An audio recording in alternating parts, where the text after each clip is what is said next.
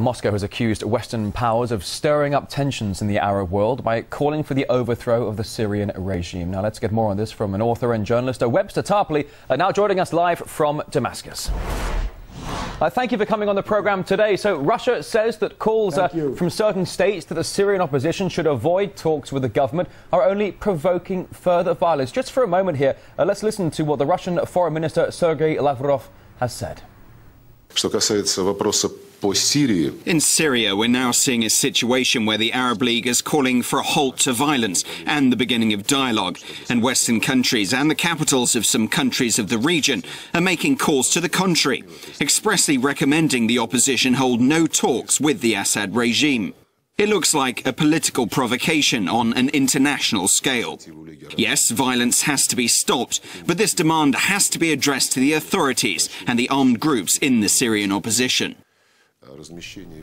So what's your take on this? Do you agree that the calls coming from the West are not helping to stabilize the situation in the region? Surely not. Certainly, Mr. Lavrov is on very firm ground there. I've just completed about a one-week fact-finding tour of the country. I've been in Homs, I've been in Tartus, Banyas, I've been in the military hospital here in Baghdad, and I can tell you what average, everyday Syrians of all ethnic groups, Christian, Alawite, Sunni, Shiite, Druze, what they say about this is that they are being shot at by snipers.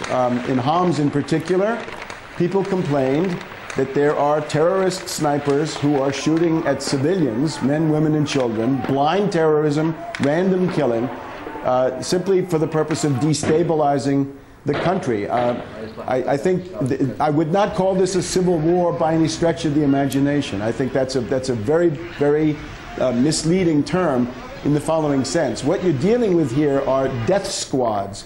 You're dealing here with terror commandos, the kind of thing that everybody remembers from Argentina and Central America. This is a typical CIA method. In this case, it's a joint production of CIA, MI6, Mossad, the DGSE of the French. It's got money coming from Saudi Arabia, the United Arab Emirates, and Qatar. And it has a couple of interesting managers. The manager I think you should point to perhaps most is a guy called Khaddam. Khaddam was the foreign minister in this country for quite a couple of decades. He's almost 80 years old. He operates from Paris. And I think he's being groomed by NATO as the new dictator of some kind Mr. of Tarpley, I'm sorry to future. interrupt you. If I could just jump in for a moment. It's very interesting how you bring in the issue of that there are unknown snipers, there are terror commandos, death squads with links to the West and the West's allies in Saudi Arabia, for example. But Assad's rule is increasingly being called illegitimate. But isn't the US and that of Europe concerned that getting rid of the Syrian president could just cause even more violence? For example, what we're seeing right now in Tahrir Square in Egypt. Well, after Libya becoming a bloodbath with 150,000 dead, and now with Egypt showing what it was all along, there was no revolution there. It was a complete failure, and now people are beginning to understand it. Notice that nevertheless, Mrs. Clinton and Ms. Rice at the United Nations are continuing to push this bankrupt, discredited model of the color revolution, the CIA people power coup, backed up by terrorist troops, people from Al-Qaeda, people from the Muslim Brotherhood, people from Salafist organizations, and so forth. And I've heard this now from some very important religious authorities here. There's a growing movement inside the Islamic community here which says we want reconciliation, we want law and order, we want legality, we don't want fanatics to run the show. The fanatics are being brought in by the Western powers. So the fanatics are coming in by the Western powers. You're seeing a fair amount of unification among the Muslims there. But let's draw some comparisons, if we may. UN Resolution 1973 for Libya to protect civilians there. Do you think is the grand plan here for Syria that of the Western states to get in there for regime in Syria? And if that is their plan, then what is the point? What is there to gain? Very, very important thing is that this is the most tolerant society in the Middle East. This is one place where all kinds of people live together in, I think, remarkable harmony. And again, it's a very wide variety. Muslims of all kinds, Christians of all kinds, right? Christian, Greek Orthodox, Greek Catholics, Melkites, Syriacs, many, many other kinds, Druzes, Kurds, and so forth. This is a model of the peaceful coexistence of various ethnic groups. Now, the U.S. policy, I think right now, is to smash the Middle East according to ethnic lines. In other words, if you can have a divide and conquer policy which says the Christians will be kicked out of Lebanon and the Christians will be, say, kicked out of Syria in the way that they have been kicked out of Iraq, and ironically a lot of them went to Syria, you can get a situation where all of these countries are fatally weakened.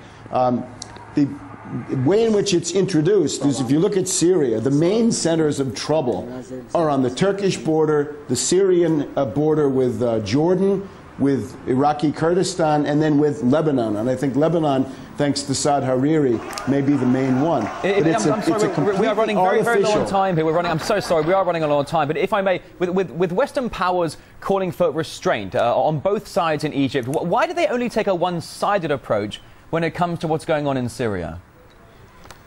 Well, it's all the tactics of demagogy and the modulation of demagogy from one minute to the next. But what we have here in Syria is a cynical media campaign, because I've been in Homs. When you go to Homs and you go to the Zahra neighborhood, which is supposed to be the hottest point in the whole country, you find people who are pro-Assad. They're concerned, number one, about mazout. They want to have heating oil because the winter is coming and it's getting cold. And you ask them, what is your demand? They say, we want the Syrian army to come in here. We want the Syrian army posted on the roofs of the houses with helicopters and tanks. Stop these snipers from killing us. Don't let these black hooded figures, which is what they are, pretending to be deserters when they're really maybe from Chechnya, they're from Libya, they're from Afghanistan or Pakistan. Foreign fighters have been brought in here by the CIA and the other Western services, and that is what's going on. And that is, I think,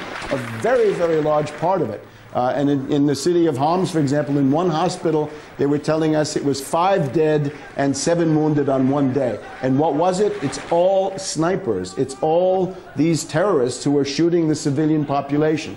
Of course, when Al Jazeera arrives, they say, oh, those deaths are the responsibility of the Syrian army. That is absolute baloney. This is a Goebbels big lie campaign. There is no civil war here. There is no insurrection. There is no mass political movement against Assad. These are very, very limited, minor, strictly localized phenomena. This looks nothing like Libya. I know what a civil war in a modern Arab country looks like. I've been in Libya during the summer. There's no civil war here. There's no front. As you say, there's no civil war here. As you are suggesting, this is simply a bout of terror commandos and death squads being exported by the CIA and brought in by other Western factions. But I'm afraid I wish we had more time for this. Author and journalist Webster Tarpley, live from Damascus. Many thanks. Thank you.